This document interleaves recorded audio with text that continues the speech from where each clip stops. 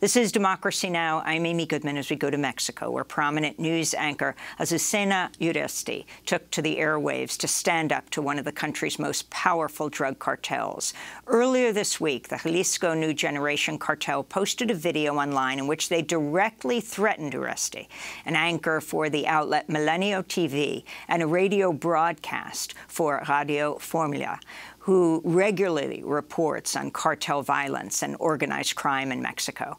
In the video, a man told Uresti, quote, "I assure you that wherever you are, I will find you and I will make you eat your words, even if they accuse me of femicide."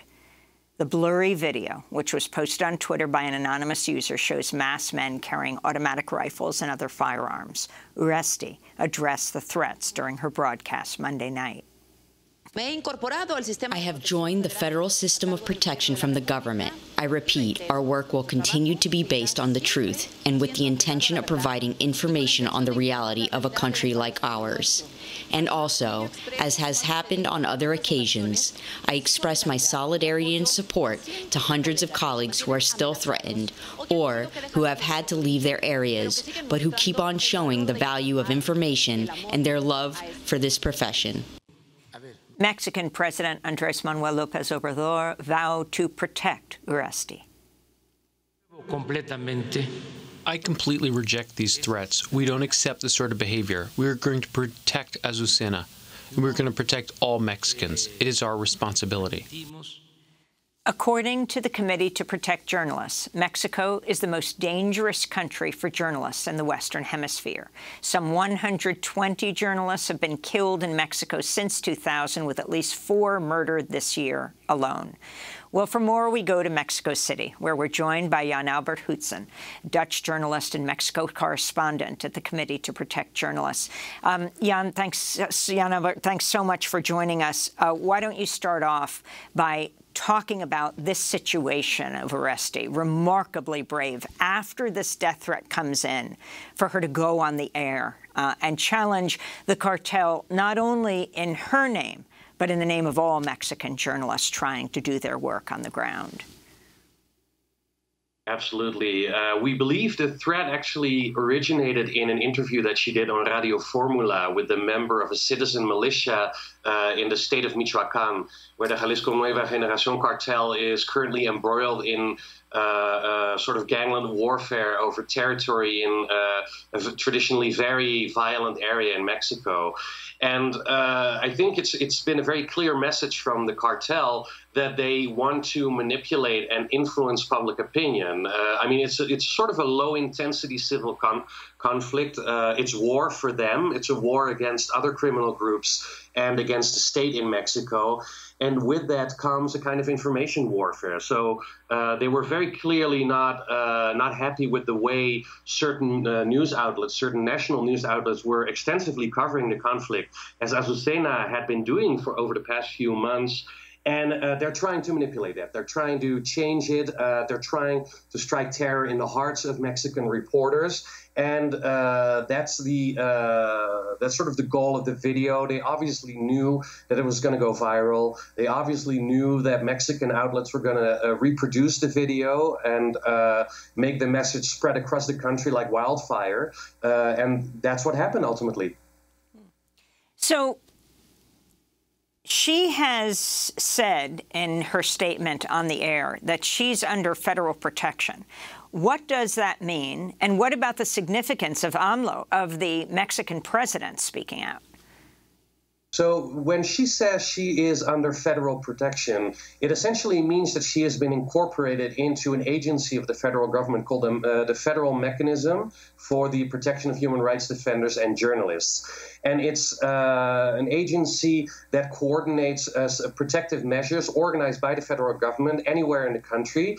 And it might range from getting a panic button or getting a bulletproof vest, a camera installation at her home, etc. So there's a whole catalog of protective measures that the government is able to provide. Some of them are a little bit more effective, some of them are a little bit less.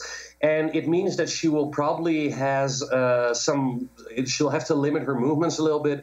She'll have to check in with the federal authorities every once in a while. And it also means that the federal government will need to see what they can do further to investigate this threat, because ultimately the threat stems from Jalisco or from Michoacan. These are states in the center of Mexico.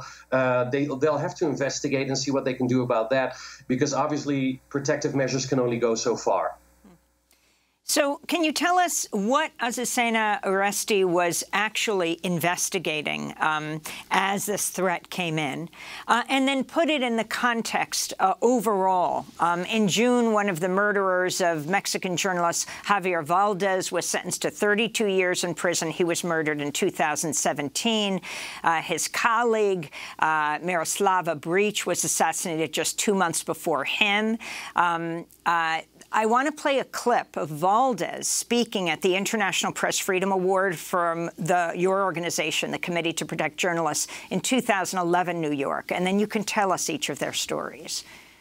He sido periodista estos 21 años y nunca. I have been a journalist these past 21 years, and never before have I suffered or enjoyed it this intensely, nor with so many dangers. En Culiacán, Sinaloa, México.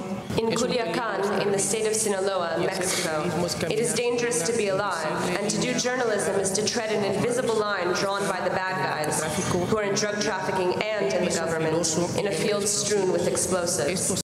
Esta es una guerra, sí. This is a war, yes, but one for control by the narcos. But we, the citizens, are providing the deaths, and the Mexican and U.S. governments, the guns. And they, the eminent, invisible, and hidden ones, within and outside of the governments, they take the profits. So that's Mexican journalist Javier Valdez before he was murdered. Now, one of the murderers was sentenced to 32 years in prison. But how rare is that even to find someone who has killed journalists? And give us all the numbers. Sure thing. Circling back to your first question, broadly speaking, Azucena Uresti and Milenio Televisión and her radio show on Radio Formula were covering a conflict in a specific area of Michoacan in the center of Mexico, where a number of organized crime groups have united to fight back against an incursion of the Jalisco New Generation cartel. And particularly what may have set this threat off was an interview that she did with a member of one of those self-declared self-defense groups in the area, where the person who she was speaking with was using relatively strong language in reference to the leader of the Jalisco New Generation cartel. There might have been a little bit of ego involved there, but it appears to be the one issue that set this all off. And, you know, in the broader context, as you mentioned, Mexico is the most dangerous country for journalists in the Western Hemisphere. It has been so for a very long time. More than 120 journalists have been murdered since CPJ started gathering statistics on violence against the press in 1992.